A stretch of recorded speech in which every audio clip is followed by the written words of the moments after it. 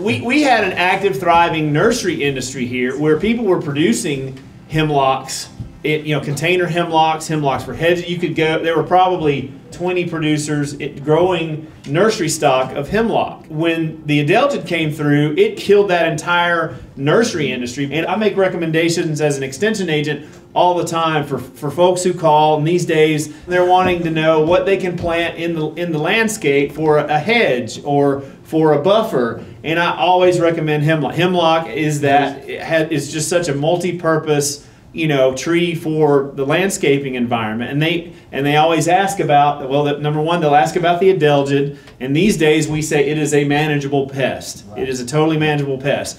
Well, where can I find some? And that's been hard. It's hard to find because the industry ditched it. When the Adelgid came through and wiped everything out, the nursery industry, some of it basically collapsed here to a certain extent. Well, you know what happened? The industry collapsed before we really acknowledged Adelgid, because I overlapped with nursery.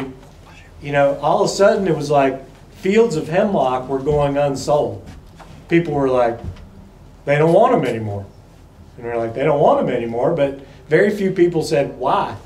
But then we figured out it's because this Adelgid got in to New England before it got here. Right. Our climate's very similar to New England, and that's why we grow a lot of hemlock. You can grow a 6-foot hemlock here in western North Carolina in about half the time that you can grow one in New England, because our growing season is longer. So I saw people in Jonas Ridge and over in Avery County, they would ship tractor trailer load after tractor trailer load of hemlock into New England. I mean, I saw people send their kids to college growing hemlock trees. No pests. No, you didn't spray them, you didn't do anything. You just planted them, you trimmed them, you fertilized them, you dug them. I mean, one of the most profitable trees you could grow. And then Adelgid hit and everything turned around.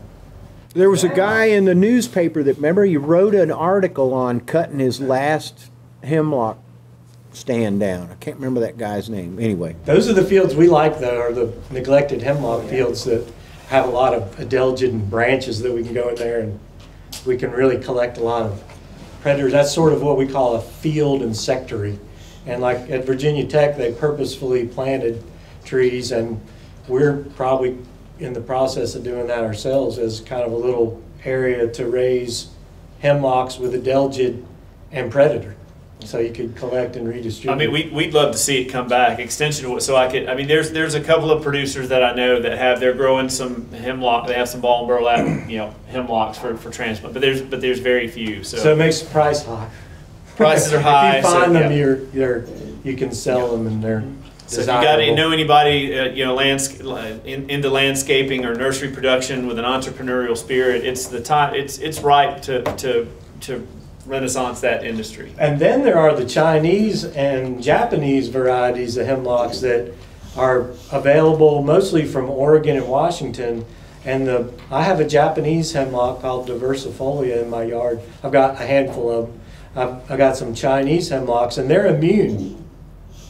They don't get hemlock woolly adelgid because they evolved with hemlock woolly adelgid. They created immunity to it. So if you ever see a Japanese hemlock or a Chinese hemlock, like at the mustard seed, where they bring in a lot of stuff from out west, diversifolia is a really cool hemlock that would be a great tree for nursery people to be producing, because it has resistance. You don't have to. We don't need biological or chemical control for it. It's built in. And then the National Arboretum has created a hemlock that is genetically resistant by splicing genetics of Eastern hemlock with genetics of Chinese, and they now have a resistant, kind of like they're doing with chestnuts. They've created this genetically resistant. So they bred it, right? They did not genetically modify and create it, correct? Yeah. Okay. They bred Chinese in Carolina, and they naturally will hybridize, so that's how they did it. Yeah. They've never been able to do anything yet with Eastern genetics. It's just too hard. And then what they'd have to do is get a tree. Then you're going to have to grow that tree for 15 to 20 years till you get a cone, get that seed, plant it, and then grow that thing out to see if that trait's carried along. And that, and that's where all this, that's how this can go in so many different directions, That's why they have a 3-day symposium about it. And, you can listen to all the different angles. And where is this 3-day symposium? Well, I haven't had one in a while. They haven't had one since 2010. Nancy Stairs, right here in front of me, and I, and Jonathan Hartzell, and Anthony Laboud had the last symposium that was held in Montreat in 2017.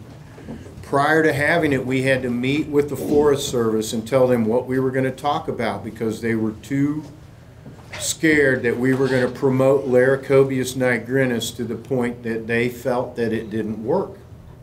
Now, they've eaten a lot of crow on that now. But the government does their, like when we were in Asheville, that was their second symposium. That was the fifth. That was the fifth. Oh, the fifth. That was the 2010 one. But they haven't had any since then because none of this has followed the party line between you and me, you guys in here. If it followed the party line, we could probably still be having this and standing in circles, but it turned out that this beetle worked, and they wouldn't accept that for years. So, but that's human nature. I'm not, this is what happens with any program of any value is at some point in time, you have to break with the status quo and say, we're going to reject what we have there. This seems to work, and we're working from data. It's the evolution of science. That's the That's scientific right. process That's why I at showed work. It's the same. the picture of the world that I showed, right? It's happening. Back in the 1400s, that was the whole world. It was just this little map, and it's obviously much bigger than it. Some people are going to have to retire from government before, and a new era is going to have to come in before some more acceptance in that little micro part of this thing. I won't say, I'm on a mission, though, with the Ashe. If any of y'all out there want to see your Ashe, if you got a pretty Ashe out there, Show them your Ashe. Hey, that's I've got, I work, I'm fortunate to be able to work with people who have money to spend on trees. And at Elk River, and I'll tell you this too, I didn't really know much about Ashe until I saw dollar signs hanging off of them. And this ash borer came in because there's a tree at Elk River Country Club in the front yard of a property there. And I always thought it was a big oak or maple, and I drove by it all the time. And then when I started learning more about ash borer, I was looking for ash, which is a little not as easy as hemlock to identify. This thing's 5 feet maybe in diameter. I mean, it's in the front yard, boom, it makes the property. I mean, it's a beautiful tree. It's old. Dick has a big ash. I have a big ash. We always knew that. He came up in the woods, and I showed it to him. And like I said, when we were talking about ash. 8-inch DDA. Yeah, it's a good. So make a good T-shirt. That's one of the things that we've learned from hemlocks is let's save these big mother trees. You know what I mean? Let's go out right now if you want to save the genetics of whatever X species. Boom. We don't plant ash as an ornamental tree, but there are big ashes out there. There's probably some on App State's campus. You guys have been treating some ash, yeah. And it's one of those things, when they're gone, they're gone. You can't, we're going to be standing and be going, well, why didn't we do something? That's too late. So, if any of y'all know of anybody that has any ash trees that are worth saving, I think it's and like when we talk to the landscapers, if they point out, hey, you got an ash, it's threatened. And even if that customer doesn't do something about it, at least it makes you look like a smarter than average guy that mows the grass or does landscaping. There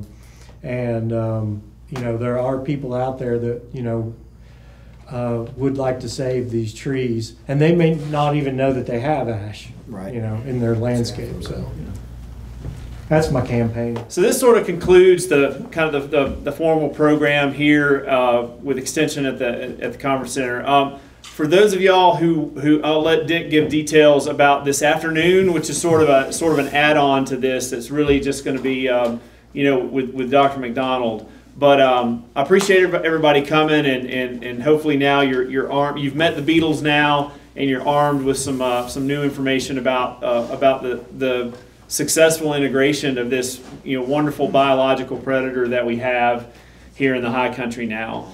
But what we'll do is, Dick, if you can give some details, but I'm assuming for those who want to continue this afternoon, Dick, if you can provide details about this afternoon. Yeah, what we're going to do, the people that are interested here now, we're going to drive over to Banner Elk and we're going to go to Bella's Pizza just to eat lunch. And then about a little bit after 1 or whatever time we finish up, we're just going to go to the front gate at Grandfather and they'll let us in. And when you go in, you'll come in and you'll see the road that goes across the dam, and we're going to take that road, and we're just going to park at the clubhouse right there to start with and look around, and Pete will probably say some stuff, but there are absolutely immense hemlocks in there that haven't been treated since 2007. So they kind of bear witness to the fact that if you're in a good spot and these trees are off in the forest like the beetle and the tree are supposed to be, you're done. Thank y'all very much. There you go.